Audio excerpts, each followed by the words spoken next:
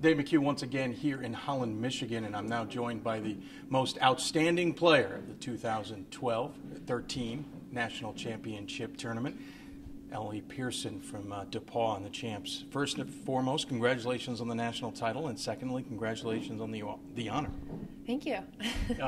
In your wildest dreams, let's be honest, in your wildest dreams, could you imagine an undefeated season? Could you imagine a national championship? Could you imagine getting the honor of being the most outstanding player of that tournament? No, it's I mean, even having one of those alone, but having all three of the things you just mentioned is like just a dream come true. I'm so happy and so proud of my teammates, and I feel like I'm in a dream. We talked about after the Williams game, you guys came out maybe a little sluggish, a little rusty, not necessarily, but just not exactly in sync and on cylinders. The 8-point run to get back into it and trail by 1 at the half certainly was the key, and then you had a tough battle with them all the way to the end. The championship game, completely different. You guys came out on a tear and really kind of made your presence known. Yeah. What was the difference in the mentality? I don't know. Well, I guess mentality is a good word. Yeah, I think the first game of the Final Four, it's bigger. It's on a bigger stage. It's brighter lights, louder music, more people. So I just think that the adrenaline and the excitement and the environment got to us a little bit in the first game. And then I think tonight we were just we had our jitters under control. We were very composed, and we're just a really hungry team. We have worked so hard for this, and it was ours to take, and we were not backing down. So I think that was definitely a more aggressive mentality. Yeah. You knew Whitewater had the capabilities of coming back. You saw what they did against Amherst, coming back from 12 back in the semifinals to eventually win that in overtime. So what did you have to keep reminding yourselves as the lead got bigger, but then would sometimes shrink and then would get bigger again? What were you telling yourselves in the huddle? What were you telling yourselves out on the court? I think just reminding our teammates why we are where we are and why we have that lead. And usually those reasons are ball pressure, rebounding, great defense, hitting free throws. I mean, just those basic fundamentals. If you can just win each possession, I think that, we're a pretty celebratory team, but we're pretty focused for each possession, so I think that's it. Of course, a great way to finish out your career undefeated season. You're literally ending on the best possible note. Is anything going to be able to live up for this, at least in the next few weeks? I doubt, but down the road. I don't know. I think I'm thinking I peaked. Yeah. No. We're done. We're done. I'm good to go. Thank you, everybody. Thank you. I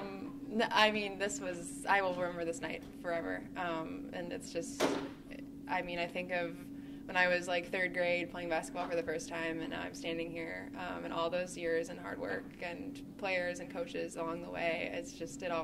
It's really beautiful how it all just comes together. Of course, you didn't come out of this unscathed. At least a bruise, if not worse, on your finger. Yeah. Shooting hand, nonetheless, either. That's right. Maybe I'll go right now, but it's too late. I think it's broken, but we'll figure it out. I don't care. You know Hope well. You've talked about this several times. Your brother plays baseball here. Of course, he can't be here. He's down in spring training, or spring baseball, we should say, down in Florida. But at the same time, not that far from your home. What's it like to basically win in the backyard of where you grew up playing? Well, we have to go around Lake Michigan. Yeah, you have to go around Lake. That's a minor detail. It's just a minor lake. It actually just takes a nice small ferry. lake. It's great. The Midwest is where it's at. The fans were incredible, and I actually have a couple of friends that do go to Whitewater, so they were there tonight, so I got to see a couple of them, old high school friends. They're not your friends anymore. Yeah, that's right. Just to be here with everybody. It's great that it's where it is.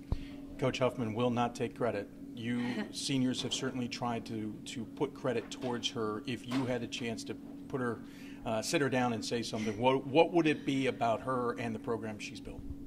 I think I would just give her a hug and just tell her thank you for all those practices that she was just so hard on us, and we wanted to just give up and just. She was so hard on us this year, and I can now see why.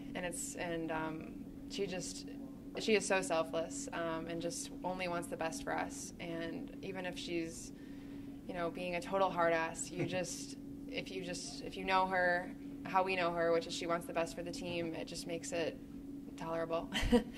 You and the senior class leaving, if you get a chance to talk to this team, what the last things you would say, or if you see them at the beginning of next year, what would be the one thing you're going to try and instill to them to obviously maybe not achieve an undefeated season, but possibly make another run for a championship, or at least what to remember from this year to help them move forward?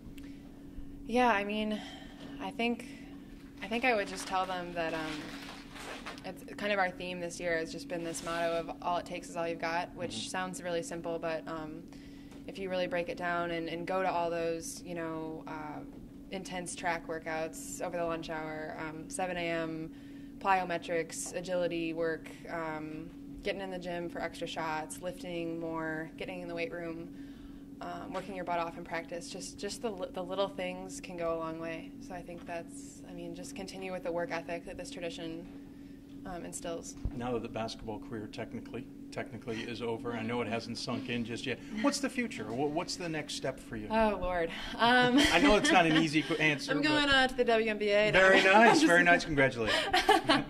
No, future. Okay. I'm majoring in political science, so I'm kind of telling people maybe law school. Okay. Not for a couple years. I think I want to get out and get a job and do a little work experience. That's where I don't, and that's where I'm going to stop. So, understand. Yeah, if you're looking for an intern. Yeah, very nice. No, I'm not really sure what I'm going to do, but I've been a little preoccupied with the team. Sure. So I'm not worried about it. I'm exploring my options, and I think I can do something. We're not talking that far removed from winning the title. That's right. Right. So as a result, I asked Coach Huffman this as well. Has it sunk in yet? When do you think you're going to either wake up or roll over or kind of be sitting in a class and it's going to dawn on you? 34-0, record for the most wins in Division III for a women's basketball team or overall, and a national championship. I couldn't tell you when that's going to set in. It's just, I feel like I'm in a dream. I know I said that earlier. I just feel like I'm going to wake up at any moment and just, it's going to be, your usual Monday morning or something. Yeah. So I'm not sure when it'll set in. I'm just so happy and thankful at this moment. So I guess it's starting to. What do you think the reaction is going to be back on campus? The campus was buzzed all of postseason, so I'm sure it'll be pretty rowdy, and we've got a great school spirit. I think it'll be fun to drive home tomorrow and see all of it. Ellie Pearson, the most outstanding player of the national tournament, and of course, national champion as well. As you heard, as always, we give the guests the final word. Any final thoughts you want to share with those who may be watching? It's cliche, but I guess just thank you for coming to the games and supporting and coaching, and just thank you for supporting us. Very good. Her future, she doesn't know, but she's at least got a championship she can put on her resume. And we'll have more from Holland later.